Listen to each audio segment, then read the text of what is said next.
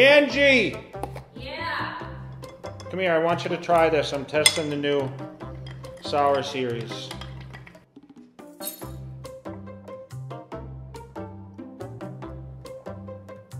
Needs to be more sour. Yeah, it's not sour.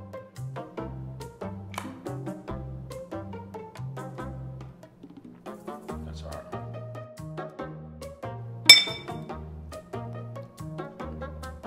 That's sour enough.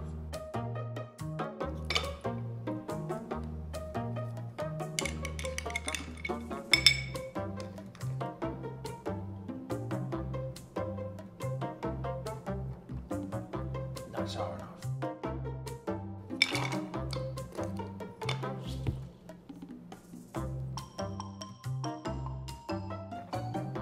It's ready.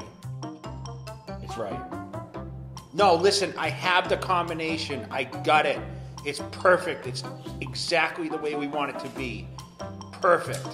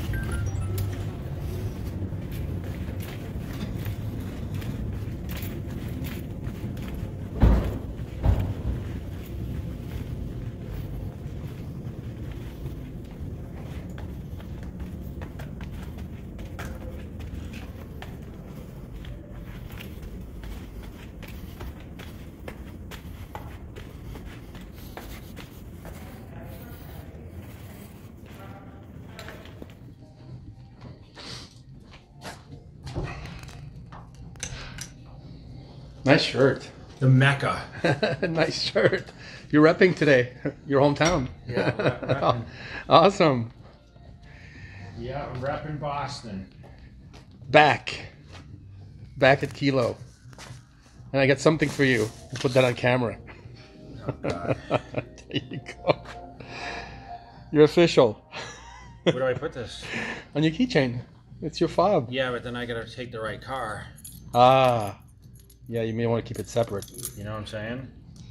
I told Jay, he came in Send me yesterday a picture of him. as I was training. He came Did you to send me. me the picture or did he send me the I picture? sent you the picture, but he told me he texted you also. But he said, I said, yeah, Jay said, you know, he liked your You place. threw him under the bus, huh? No, I said, I don't have a key. I throw you under the bus. Yeah. But I said, don't you, let's come together. He said, yeah, but Jay said, I don't have a fob. I just started laughing. I said, well, I'm sure if he asked, he'd give you one, but I didn't even ask. He actually came and offered it, you know, so you know how he loves you. He said, any gym I have, Jay's so maybe welcome. I'll be here, A little bit more often. well, How close is that to your house? It's close to your house. well, it's closer definitely minutes. if I don't go to the office. Like, Yeah, I've yeah. been stuck at home. Yeah, on the these last- weekend, though, if I don't happen to go, it's I've 10 been minutes. stuck these last 2 days. Because it's for me, it's about like 15 minutes and about 8 minutes from your house. So it's got to be like 8 minutes for you. Not even 10 minutes. Something like that. Yeah, it's close by. Yeah. You just hang out in this plaza I anyway. love that. I just had a coffee. I was falling asleep. I was waiting for you, dude. Really? I was like, dude, I had my meal like 2 hours ago. I'm like, oh, I was hanging out. Well, I thought they'd be done a lot sooner. Yeah, that's okay. I just had a coffee. Yeah. I love chilling here, just watching my workout. There's a table over there, some coffee. Well, you could have been catching up on work. Think about how much work you do. Yeah, I know. I was waiting home. You know, I just came when you told me that you were gonna take a shower. Then I came here. I said, okay, I'll just wait here. Sometimes I'll do that. I'll check my email. I'll do. Could work on a computer. It's Did nice. you drink that coffee or? Yeah, yeah, Did you show the viewers what we have? yeah. It's awesome. Available over there? It's so nice. So there's like a little sitting area. Free coffee over there. This place awesome. Oh, is our thumbnail right there? Did you show them the thumbnail? Yeah, yeah. This is where we took a thumbnail last time. Yeah. What are we gonna do the same thumbnail over and over? No, we're gonna have to figure something else. What are we training today? His chest. Yes, not shoulders. I did shoulders yesterday. Good. I think the viewers are sick of seeing We always do. shoulders. Somehow we always film on shoulders. Is that your shit over there? Or? No, my stuff is right here. Is that someone's stuff? Yeah. So that's it. You get the lights in the house, like you said. The house is lit up. Like Claude Griswold. Yeah, hopefully not. I actually didn't know. I didn't even see it till last night. I came home. I got home kind of late last night because I ended up training after I went to the office. Yeah.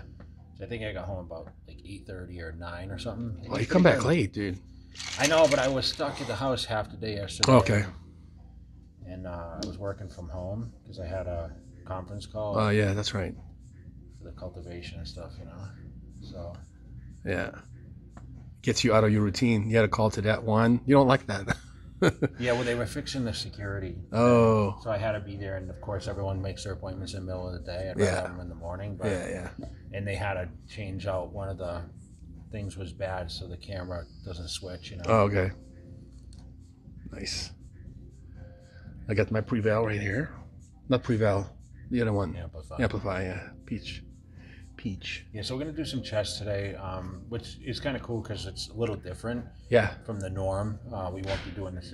Sometimes when you train at the same gym, you kind of get stuck in the same routine, You get stuck in the same routine, but, it's kind of funny because we talk about, like, switching up all the time. And truthfully, like, when I was training, like, full capacity for the Olympias, I didn't deviate much. Nope. Like, I started with the same incline hammer press, then I'd go to flat dumbbell press, and then I would do incline barbell, incline dumbbell, depending on the week. But I always did the same order, and I can honestly tell you guys, like, even today, I don't change my workouts one bit. So people that think you need to, I started with hamstring curls last time for hamstrings, let's do stiff-legged deadlifts. I don't do that shit. Yeah. I just keep it very simple. Yeah. I think people try way too hard these days to deviate from the simplicity of training, and that's what makes it not so enjoyable for a lot of people. And for me, I want it to be fun, so I don't want to have to overcomplicate it. Although I journaled things in the past, I literally, in my brain, I have 25 years of recycled workouts, and every day the intensity is going to be a little better. I would have loved to train at 10 in the morning. Ideally, I would have been in the gym at 10 this morning, and this week's been totally screwed up. And as you guys know, I didn't finish my 50 plus days in a row. I stopped at 53. I had to take a day off because I didn't feel well last Friday or whatever. Yeah, so not by choice. Yeah. So my plan was, to kind of run like without taking a day off until we left for Olympia, because I didn't think we would probably train at the Mr. Olympia, although I hear that the hotel has a huge gym. Oh, yeah? Yeah, it's like a commercial gym. Oh, nice. Okay. So... Yeah. I remember asking you last Olympia in 2013, I said, do you ever get tired of doing the same thing all the time? Do you get bored? And do you remember what you said? You said, I don't train for entertainment. I train for result. That's what you said to me. I'm like, okay. And you know what? I mean, I've been a little looser with my diet, meaning I'm not eating as much, and I'm finding it where my workouts aren't as productive the last week because I just don't get the meals in properly right now that I should. I've been eating probably 3 meals a day for a lot of days. Why, you're too busy? I don't know. I'm never too busy because I hate that excuse. I'm too busy to my life is still as a professional, right? So I just eat kind of how my appetite tells me, and my appetite's not telling me because I'm not training over intensely, and I was sick last week. I didn't feel good in my stomach. I ate bad food. And when you eat bad food, the last thing you want to do is eat. Like, I had soup for a day, and the next day I ate really kind of light. And I went to Cheesecake Factory this week, and I did have, I had a salad and a slice, a couple of slices of pizza. That was my food. I didn't even want to order chicken breasts and rice. When did you go? I was there Saturday. No, I went the day I told you, I invited you to come. I think it was Sunday. The next day, Sunday. Oh, that's where you went? Ah, nice. I think we were talking about going. Right here? Or right in Park? Park? Right here. Okay, nice. So we're gonna do. So we did one warm-up set of Feel set 75, yeah. So look at the size of these 80s. It looks impressive. Yeah, we'll see how light it is. These are pretty. These are like Gold's Gym Venice weights. Right? They're not Vegas weights.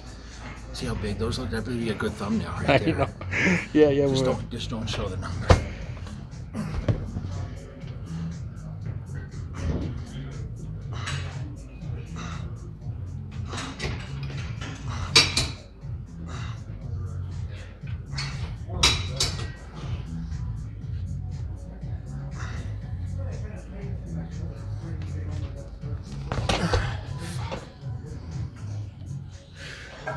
so we're going to superset.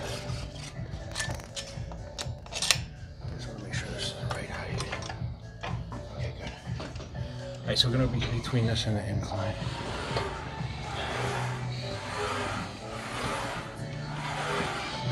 This is why I used to use that gold steel. Yeah, yeah. Big meat.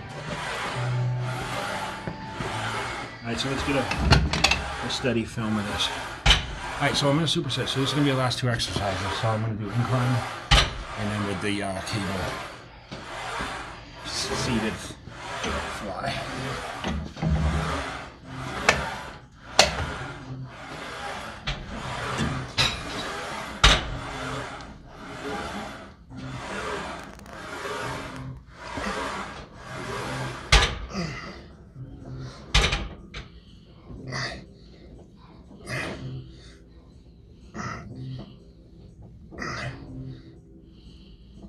How many was that? I like to say 12. I didn't count.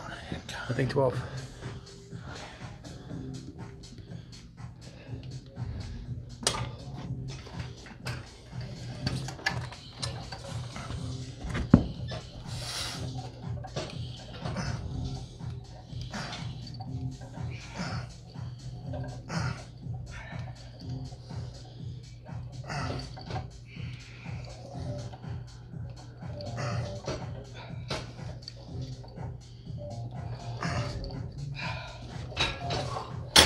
Oh, Milos would love this. I know, you do superset. Breaking all your own rules. For me, like I want things to be as simple as possible. And let me explain to people, like I just want to do as least as I have to do to get the best results. And I think that's all the most sense for anyone. Some people like, oh, I want to outwork that person or this and that. But truthfully, like I want to spend 15 minutes in the gym a day if I can. That's enough for me. I come in, I get the job done. It's enough to kind of clear my head a little bit. I don't want to spend 2 hours in here. I'm going to spend, today probably 30 minutes doing chest. That would be my chest workout, depending how fast I move, and, roll with it from there. That's a good question, though. How long were you work out when you were full tilt per body part? Depends how many people showed up. Just you. 40 minutes. Really? Yeah, 40 minutes. Because you did a lot of volume. Yeah, 20 sets. Mm-hmm. Wow, you trained quick. But once I got that Olympia title, it seemed like more and more people showed up to train every day. You remember when we all go to the gym and it was like 6 we had people, split partners, and people would talk and you'd get pissed. You're like, no talking. Yeah.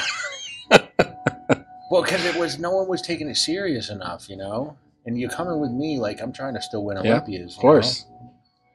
Dude, it was so hard. I would just focus on my next set. I remember how it was because the set would still come fast to me. You train so quickly, so I would just shut my mouth and just wait for the next one. Right. So yeah, those were the days. We had some good times. Oh man, it was kind of cool when I was doing the interviews for the Olympia, and I was reminiscing a little bit about. We were talking about, bringing me back to like '09, and because of course the big topic is like, can Phil Heath come back and win after losing, right? Yeah. And I was kind of like, they're like, what was the '09 like when you did come back? And I'm like, man, I just had a great. That's great. I had a great off-season leading build-up to it, right? And when the world is against you, everyone thought, oh, it's impossible for Jay. I was just watching a Flex Wheeler Dorian Yates interview, and they're like, one had Kai Green winning, and one had Phil Heath winning, or Dexter Jack. I don't know Dexter or something, and. Here I was thinking that I was for sure going to win the thing back, and that's what I did. Someone said recently, I think it was on Joe Rogan. Someone was mentioning that, and we're talking about the difference between being a challenger and being the champion. And they said when you're the challenger, you got nothing to lose. All you want to do is get to the top. So that hunger is just like once you become the champion, and if you've been champion for a couple of years, that hunger is sort of replaced with a fear of losing the title. Is that true for you? Oh yeah. Biggest fear is to lose that high, Yeah. That made a lot of sense when they said that. I'm like, oh, that must have been how you felt. That's like, it's like, you hear these stories about like these people that, they want to get as high as they can and they chase that the rest of their lives, right? and I think it's like all of us. Like when you join the gym the first year, you put on the 50 pounds, right? Like it's like I put on 50 pounds, and everyone's like, "Oh, how'd you do that?" And then as I meet more people put on 50, 60, 70 pounds, right? So it's not so impossible naturally, especially if you're starting at 150 and you get up to 180, 190, that's like Right. It's reasonable.